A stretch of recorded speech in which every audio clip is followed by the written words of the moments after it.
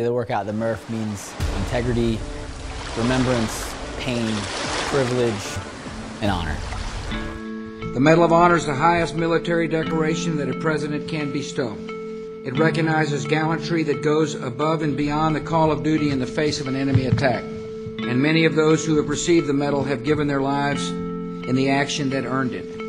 This isn't about me, this is about somebody that paid the ultimate sacrifice so that I could have these freedoms. They remember a wisecracking friend who went by Mikey or Murph. They remember a patriot who wore a New York City firehouse patch on his uniform in honor of the heroes of 9/11. And they remember an officer who respected their opinions and led them with an understated yet unmistakable sense of command. On June 28, 2005, Michael would give his life for these ideals. It's one of those workouts everybody knows about. Even if you're not a CrossFitter, you know about the Murph. The President of the United States of America, in the name of Congress, takes pride in presenting the Medal of Honor to Lieutenant Michael P. Murphy, United States Navy. For conspicuous gallantry and intrepidity at the risk of his life above and beyond the call of duty, as the leader of a special reconnaissance element with Naval Special Warfare Task Unit Afghanistan on 27 and 28 June 2005. Operating in an extremely rugged, enemy-controlled area, Lieutenant Murphy's team was discovered by anti-coalition militia sympathizers, who revealed their position to Taliban fighters. As a result, between 30 and 40 enemy fighters besieged his 4-member team. When you're in the moment and you're doing this and you're on 90 push-ups in the middle of the Murph and you're like, I can't do 10 more reps. You kind of take a step back and you think about why you're doing the workout to begin with.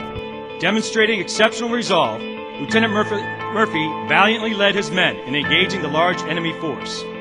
The ensuing fierce firefight resulted in numerous enemy casualties, as well as the wounding of all 4 members of his team.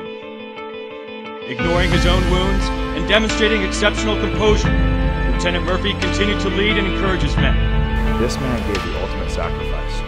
So when you're sitting there and you're tired, you feel like you want to quit, you want to give up, or you want to shave a rep, think about the freedom you have. Think about what he did for you. Realizing the impossibility of communicating in the extreme terrain, and in the face of almost certain death, he fought his way into an open terrain to gain a better position to transmit a call. This deliberate, heroic act deprived him of cover, exposing him to direct enemy fire. Finally achieving contact with his headquarters, Lieutenant Murphy maintained his exposed position while he provided his location and requested immediate support for his team. In his final act of bravery, he continued to engage the enemy until he was mortally wounded, gallantly giving his life for his country and for the cause of freedom. By his selfless leadership, courageous actions, and extraordinary devotion to duty, Lieutenant Murphy reflected great credit upon himself and upheld the highest traditions of the United States Naval Service.